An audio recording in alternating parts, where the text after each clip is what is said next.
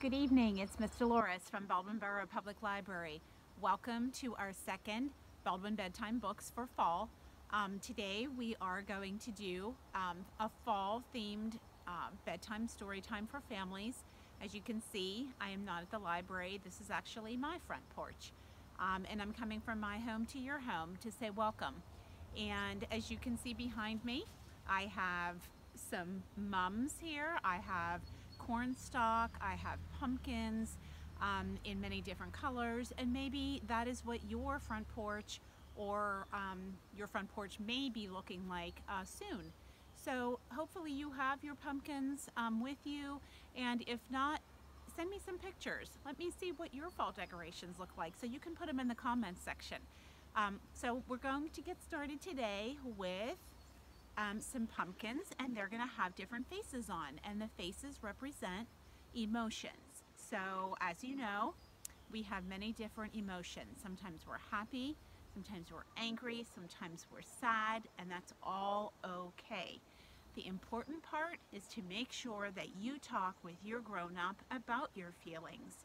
Why you are feeling the way you are feeling is very important, and your grown-up wants to hear that from you. So we're going to start out with a song, and you can see this pumpkin is what? That's right, happy. All right, we're going to sing. Ready? One little pumpkin, happy, happy. One little pumpkin, happy, happy. One little pumpkin, happy, happy. One little pumpkin is happy. All right, can you make a happy face? Let me see your smile. Let me see, that's awesome. All right, are you ready for our next emotion? All right, the opposite of happy is sad. Oh no, ready? One little pumpkin, sad, sad. One little pumpkin, sad, sad. One little pumpkin, sad, sad. One little pumpkin is sad. Can you make a sad face? It's hard for Miss Dolores to make a sad face, but I'm going to try. Are you ready? Good job. All right. Yeah, I would much rather smile. And I'm sure you would too. Okay, what's our next emotion? All right, do you know what this one is? It is silly. Do you like to be silly? Are you ready to sing with me? One little pumpkin, silly, silly. One little pumpkin, silly, silly. One little pumpkin, silly, silly. One little pumpkin is silly. All right, time for you to make your best silly face. Are you ready? Good job. All right. What's our next emotion? Uh-oh. Sometimes when we're really, really upset, we are angry. Are you ready to sing? One little pumpkin, angry, angry. One little pumpkin, angry, angry. One little pumpkin, angry, angry. One little pumpkin is angry. All right. It's hard for me to do an angry face too. Do you want to do angry face with me? All right, we're going to cross our arms and go, We are so angry. We couldn't get together with our friends and we're really upset. All right. Our last emotion is, I like this one. Do you know what this one is? It's a surprised face when you're just so surprised about something. You ready to sing? One little pumpkin, surprised, surprised. One little pumpkin, surprised, surprised. One little pumpkin, surprised, surprised. One little pumpkin is surprised. Can you make a surprised face with me? Ready? What is something that you have been surprised about? Maybe you were surprised that Mom and Dad told you were going to have a little brother or sister. Or maybe you were surprised that you were going to get ice cream. So there's lots of different reasons why you can be surprised.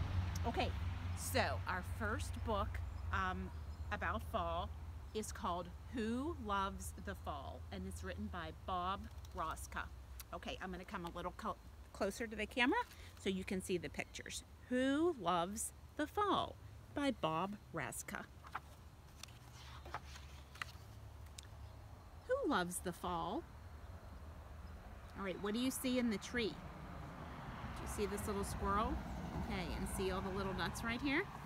All right, so she is looking up at the tree and she's seeing the different colors of the tree, which are right now red, yellow, and orange, and maybe you have those colors in your yard. Rakers love the fall. Rakers, and who else loves the fall? Leapers. Do you love to jump in the piles of leaves that your grown-up rakes? This is a big page. I'm going to step back. Corn crop reapers. Okay, so you can see the piece of machinery right here. And you see how it's going along, and it's reaping all of the wheat, and it's turning it, and it's putting it into the other piece of machinery that's attached.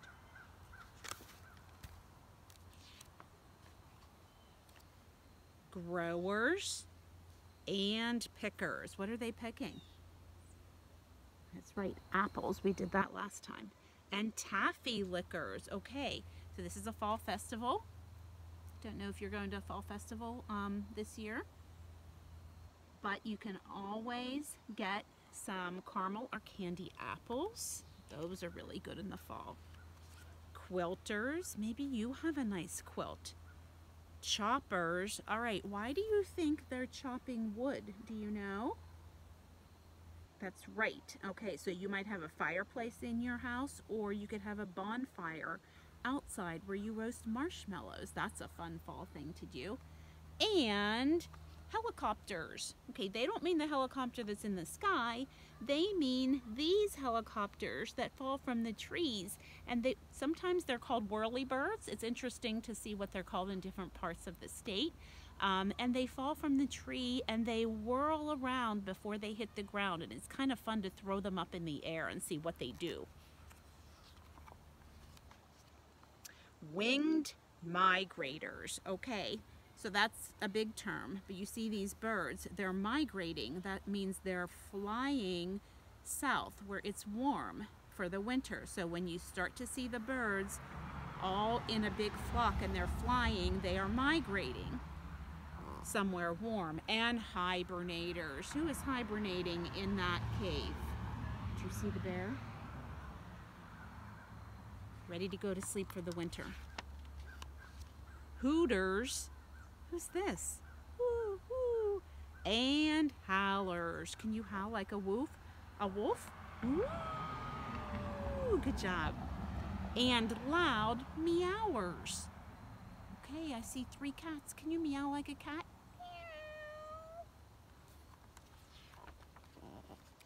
Bonfire builders. Okay, remember we talked about that wood he was chopping, so you could use it for a bonfire, and you see these yummy s'mores that they're making. And pie crust fillers. Okay, so maybe you have helped bake. Maybe you've joined in our Book Cooks program, or maybe you've helped your grown-up bake something for fall. Oh, this page goes like this. What do you see? That's right, you see some butterflies. So this author, every book that this author does, one page goes vertical and the rest of the pages go horizontal. So that's just a trademark of this author. Even former caterpillars. Okay, you remember those caterpillars turned into what? Yes, butterflies. Adders. Okay, so you may be in school right now, and you may be doing math either in school or at home. And spellers. All right, do you have a spelling list that you work on?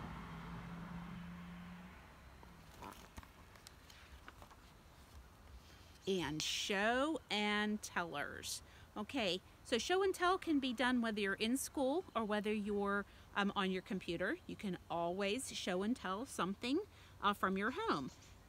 this boy is showing that he has pet turtles. So, and also there's artwork hanging up. You can also show and tell anything. You can show and tell food, art, pets, anything you like. And passers. Okay, as you can see, they're playing football. So maybe you've been doing that in your backyard. And punters. Or maybe you've been playing soccer.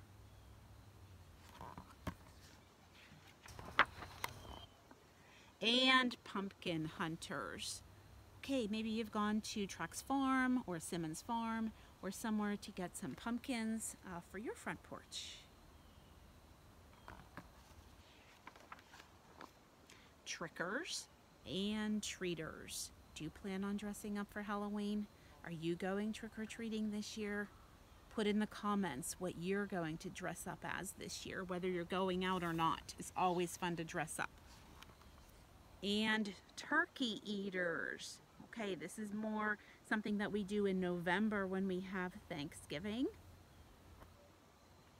Don't you love the fall? All right, there they are laying in the leaves, which is a really fun thing to do. And then this tells you some terms like reaping, maple tree, migrate, hibernate, and monarch butterflies. And it tells you information about all of that in the back. So really love these books by Rob Raska. And like I said, they all go horizontal, and then one page in each book goes vertical. So kind of fun. And so what I'm going to ask you to do is if you could run and get something that you can use as a scarf. So you can get a dish towel, you can get a washcloth, get any kind of towel, anything that would move. So we're going to do a little leaf song with our towel or scarf or anything that you have. If you belong to our 1000 Books Before Kindergarten program, you should have got one of these this week to keep. And if you haven't joined and would like to, just please stop in the library and we can get you all signed up. And we can give you a literacy bag. All right, so we're going to get our scarf and we're going to throw it up and catch it. This is great hand-eye coordination, no matter what age they are. Just a really fun thing to do, and you could do it anytime. Okay, you ready? We're going to throw it and catch it to our song. Autumn leaves are falling down, falling down, falling down. Did you catch it? Autumn leaves are falling down. Get your fingers all around the town.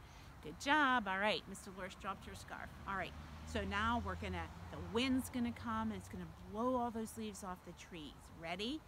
Wind will blow them round and round, round and round. Go in a circle, round and round. Wind will blow them round and round. Get your fingers all around the town. Good job. All right, we're going to get a rake, and we're going to rake all those leaves that blew off the tree. Ready? Can you make a long rake? Good job. Take a rake and rake them up.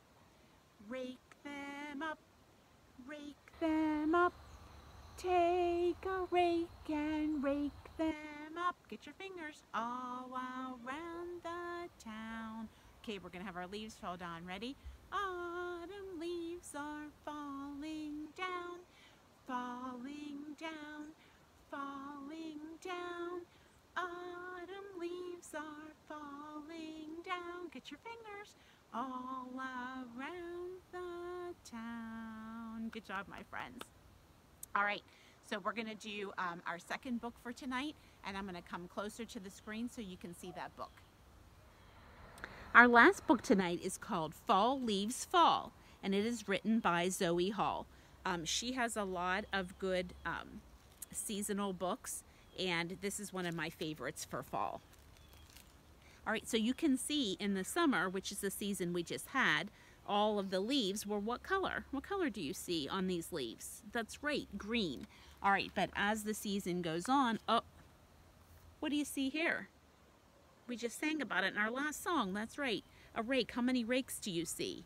1, 2. Good job. All year long, my brother and I wait for our favorite season to come. Can you guess what it is? Fall. How do we know when fall is coming? All right, so some of the leaves might look this color in your yard right now. We watch the leaves. In summer, the leaves on the trees are, what color is the leaves? That's right, they're green. All right, and you can see they don't have any shoes or socks on. They have shorts and short sleeve on, so you know it's summertime. You can see the birds in the trees. Definitely summer. But when the leaves change colors, we know fall is here. Okay, so the leaves are getting less sunshine, and it's causing them to not, because they get less sunshine, it's causing them to fall off the trees. So that's why they change colors, and that's why they fall. Look at all the fall colors. Leaves turn red and orange and yellow. Okay, so you can see some yellow over here, orange, red, and then you can see some darker red leaves. And now, instead of a bird, you can see this squirrel. When the wind blows, leaves start to fall from the trees. We try to catch them. Okay, so you might have, if you have a butterfly net, it's a really fun thing to do, as you can go out in your yard, and when the leaves start falling off the trees, especially when it's windy, you can catch them in your net. We like to stomp on the leaves and hear crunch. We like to kick the leaves too. All the fall colors fly back into the air. Okay, so you can see his shoe kicking the leaves up into the air. And you can also see different types of leaves. So this is always fun, is you can collect leaves and then look them up and see what kind they are. We like to collect leaves. Some leaves are very small. Some leaves are big. Some leaves have pointy edges, and some leaves have smooth edges. When the leaves cover the ground, it's time to rake them up. We sang about that. Take the rake and rake them up in our last song. Do you have a small rake that you can use in your yard to help rake? You can see the squirrels are gathering nuts. At last, we have made a huge pile. Next, what do you think they're going to do after they make that huge pile of leaves? You guessed it. We jump in. All right, that's the best part, right? Raking them all up and then taking a dive right into that pile. Inside, we drink mugs of warm cider and eat lots of cookies. Okay, it looks like even their cookies are shaped like leaves. Okay, these leaves came from our favorite trees. Okay, so in the back of this book, it even tells you what kind of leaves they are. Oak, maple, sassafras. This is another oak, beech, and ginkgo. All right, so maybe you have some of these leaves in your yard. We make pictures with our leaves. Okay, that's a really fun thing to do. Also, you can make, see how they did? You can make leaves look like people. You can give them a head and a body and arms. So that's a fun thing to do with your leaves. Do a little artwork. Before long, the leaves have turned brown and the branches are bare and all the fall colors are gone, but we know they will be back next year. All right, so when fall is done, you see no more leaves on the trees, and that's how you know winter hat time. We're not there yet. And this is how leaves grow through the years in the back of this book. So it's really nice that these authors just put little facts in the back of their books that are age appropriate for your child. Okay, so for our last thing, we're going to do a little activity. I did this on Tuesday with a craft kit that we have at the library. If you would like to pick up a craft kit, just please stop at the library and you can get one. If you can't stop, you can also do this craft with materials that you have at home. Really simple. You just need string. You need a straw cut up, so you just need a pair of scissors, and you need just a little bit of tape to tape to the ends of the string. And we used fake leaves, but you could also use real leaves. So I'm going to show you how to make a really quick and cute fall necklace. Okay, so we're going to work together on our craft to make an autumn necklace. You have a little sheet inside your bag if you're not going to make it now and you just want to remember, or you can just get out your materials now. So we have a piece of string. You should have 3 leaves, and you notice they have holes in them. And you should have some cut up paper straws. And that's all you need for this. So if it's a little easier for your child, you can put a piece of tape, any kind of tape, right on the end so that it's easier for them to slide in the straws and the leaves. So I just have a little piece of Scotch tape. It's very small. You don't want it to be too thick so that it doesn't go through the straw. You're just going to wrap it around the top of the piece of string just so it can feed its way through the straw and the leaves. All right, so you're going to take your straw, just find 3 different patterns, then have your child put them on, just slide the string through 3 different patterns of straws.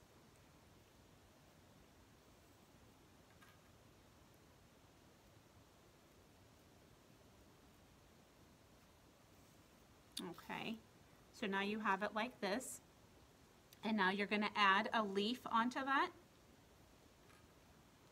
So you're going to go underneath, pull it through, and then down, so that it looks like this. And you're just going to continue that. So you're going to do one more. I'm going to put another piece of tape on the other end actually, so you can do both ends if you want with tape. So right now we have 3 pieces of straw and a leaf. We're going to do another straw and then another leaf, backside, across and down. We're going to do another straw,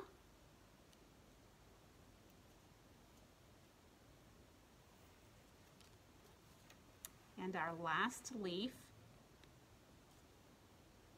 behind, in front, and behind, and then our last 3 straws go on the other end.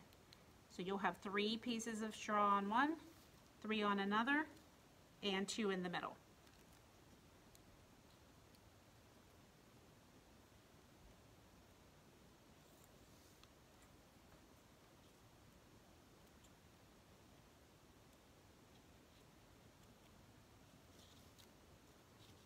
And your necklace ends up looking like this. Isn't it pretty? And you can wear it around anywhere you want to go. It's a very nice, so if it's not centered, you can just go ahead and push the straw like I'm doing and get it nice and centered, and then just knot it at the top, and you have a beautiful fall necklace. I hope you enjoyed that craft. Well, thank you for joining in tonight for our fall story time. Send me some pictures, like I said, of your fall decorations, or if you're playing outside in the leaves, or of the necklace that you're making, or anything. Again, please stop at the library if you'd like to pick up a craft. We have plenty that we can give you, or you can do this with just supplies that you have at home. Our next Baldwin Bedtime Books will be October the 29th. That's another Thursday night. So I will see you then for Baldwin Bedtime Books. Have a great weekend. Bye-bye.